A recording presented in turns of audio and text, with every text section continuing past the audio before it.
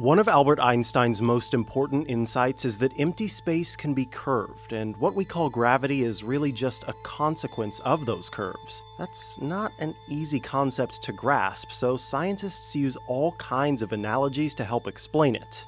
The most common is probably the grid dipping under a planet, star, or galaxy.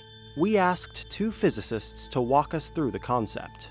It's really about how light in space behaves. Up until Einstein came along, we had a way of thinking about what space was, about what mass was, that was very different. You know, usually we think of space as just being this empty thing, and we think of it as if you've got light traveling, it travels like a laser, it travels in a completely straight line. It's only when using very precise equipment like the Hubble telescope that it becomes obvious that isn't true. We can see that if light had to pass close to something massive on its way to Earth, it arrives at a weird angle. So light rays are not propagating already along straight lines. They are propagating along curved lines. This is one of the major predictions of relativity, that matter curves spacetime and that we can see that curvature simply by observing how light gets to Earth. It follows what space does. So if space curves, then light is going to curve. When you take a particle which has mass and put it to space-time, then the particle actually distorts the geometry of space-time, which becomes not flat but curved. And this is the curvature of space-time.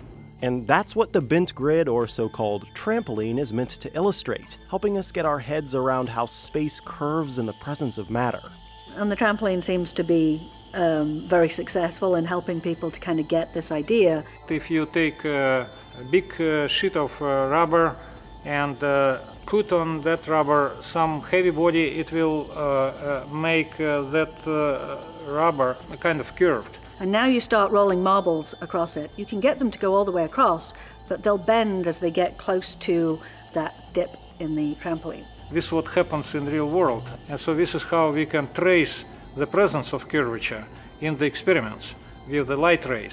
Unfortunately, the trampoline analogy only goes so far because the universe isn't two-dimensional, but it's a good starting point. But then you have to translate it into 3D space. When you try to conceive of that in 3 dimensions, it just messes with your head completely.